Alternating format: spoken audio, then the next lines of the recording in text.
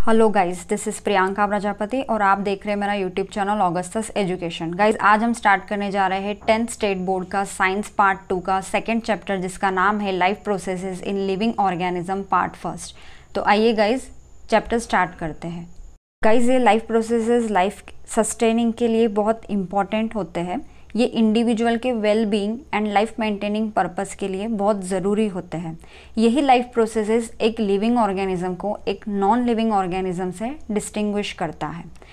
Life processes example है respiration, digestion, excretion, circulation etcetera.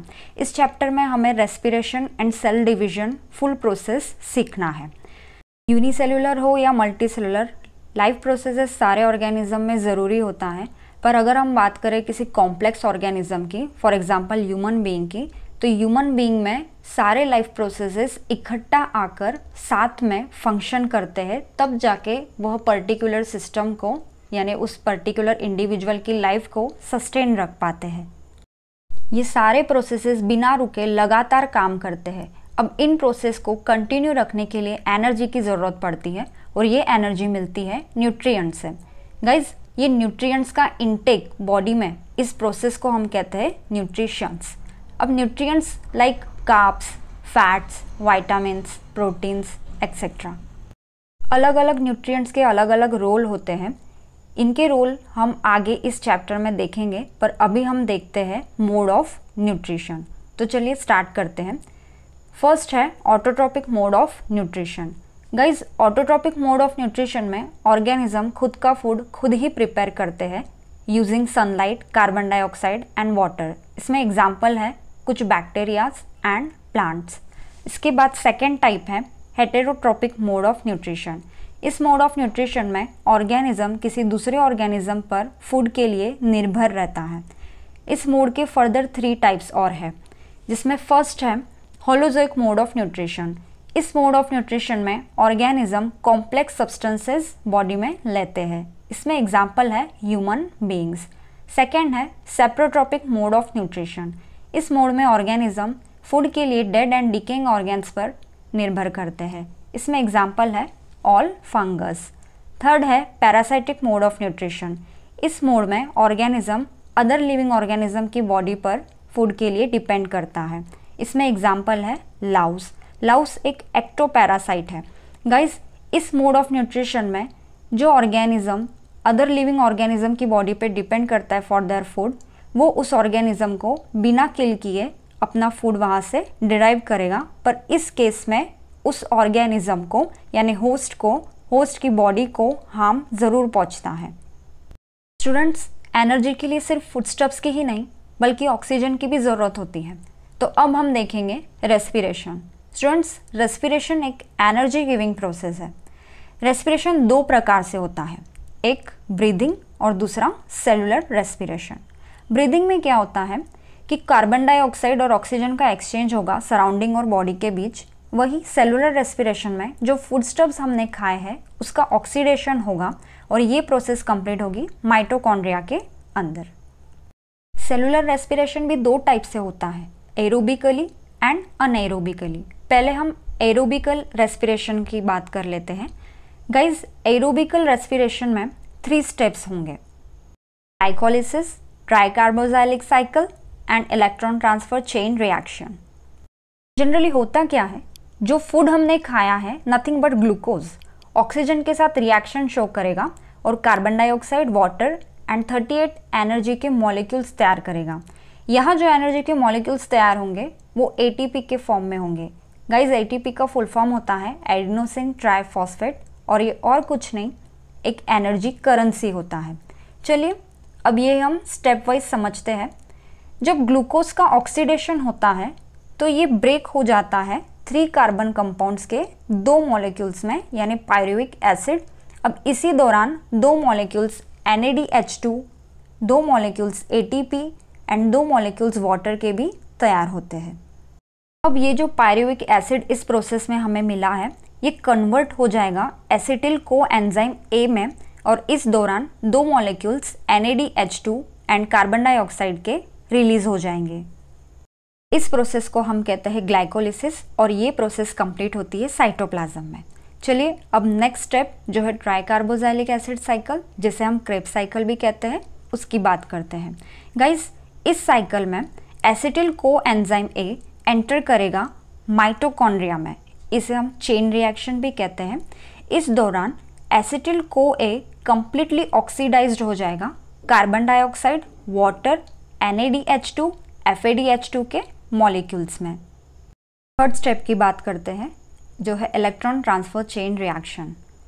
NADH2 और FADH2 इस reaction में पार्टिसिपेट होंगे और NADH2 के एक मॉलिक्यूल से 3 मॉलिक्यूल्स ऑफ ATP डिराइव होंगे, वही FADH2 के एक मॉलिक्यूल से 2 मॉलिक्यूल्स ऑफ ATP के डिराइव होंगे और इस प्रोसेस में हमें वाटर भी मिलेगा।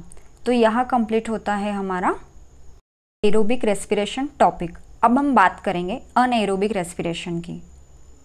अनएरोबिक रेस्पिरेशन प्रोसेस में 2 स्टेप्स होते हैं, एक ग्लाइकोलिसिस, दूसरा फर्मेंटेशन।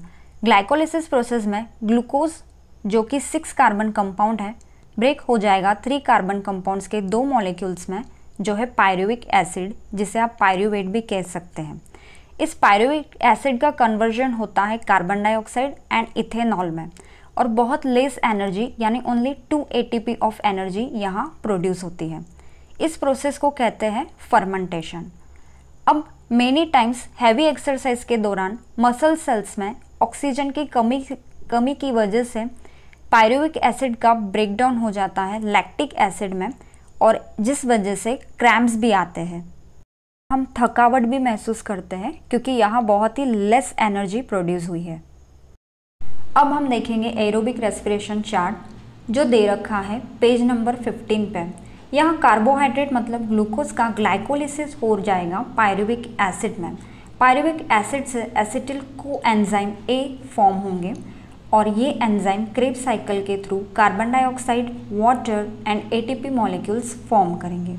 अगर किसी वजह से जैसे भूख या फिर उपवास की वजह से बॉडी में कार्बोहाइड्रेट्स की कमी आ जाएगी तो उस वक्त बॉडी में जो लिपिड्स प्रेजेंट है उसका कन्वर्जन हो जाएगा फैटी एसिड्स में और जो प्रोटीन्स प्रेजेंट है उसका कन्वर्जन हो जाएगा अमाइनो एसिड्स में और इन एसिड से बनेंगे एंजाइम्स एसिटिल को ए और further energy production processes same रहेगी।